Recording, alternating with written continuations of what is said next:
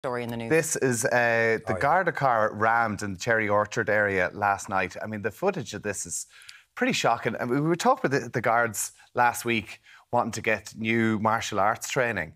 So this is the footage here. We've had to blur out an awful lot. So it's a car is racing through Cherry Orchard, and the sounds in the background are people just saying, "Ram him, ram him, ram him, ram him, ram him," and you will see that happening very shortly. This was all over social media. It happened. The guards have issued a statement. They are looking for people with dash cams. They were called to the area at 7:30 p.m.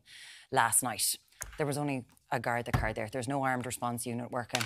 Correct. And there's I assume, two guards sitting in that car. And there's 30 people there, and they quite correctly get themselves out of the scene as quickly as they can because it'd be hugely risky for them. I mean, the notion of this, if you want to do this kind of crack, go buy yourself a racing car. You get it cheaper than the two cars that they're busily wrecking out there, and see if you got some real talent. Pulling handbrake turns in the middle of a suburban area where there's kids out in the evening, where it's still daytime, and then deciding you're going to wreck the car that the rest of us all have to pay for. It's shocking. I mean, and I just think it's frightening for the guards having to go into an area like that where there's a group of youths that they know are out to cause mischief.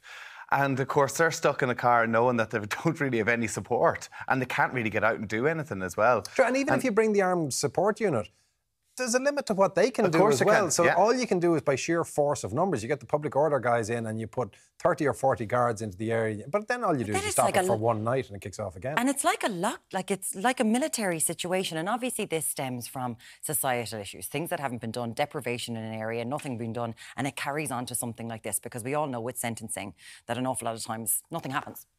You know, but listen, Joyride is probably nothing new either at the same time. Like, this has been happening for years. No, I get that, but it's all tied up into deprivation of an area. And there's, I mean, at the heart of it, if you're doing that, it is because you have nothing better to do, and providing there's something better to do would be a good thing. But nonetheless, once you get to that end result, but if you're a guard and you can't afford to pay rent in Dublin and that's what you're faced with going to work every day, why would you become a guard?